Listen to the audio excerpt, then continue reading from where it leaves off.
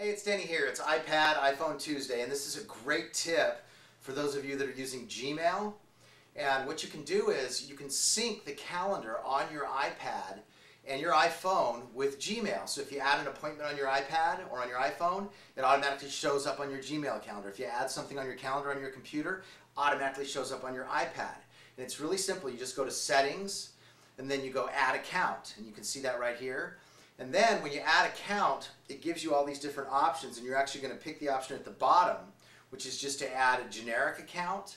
And then when you do that, you pick the CalDAV option, and then it brings up a window and it asks you for the domain. Well, the domain for Google is just www.google.com. So you put that domain in there, put in your username and password for Gmail, and then click OK, and you're all set. And from then on, your calendar on your iPad will read your Google Calendar and pull everything into it all the time.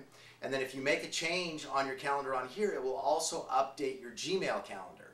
And it'll do the same thing with your iPhone. So now all your computers that have Gmail and your iPad and your iPhones will all be synced together when it comes to your calendar, and you'll never miss an appointment.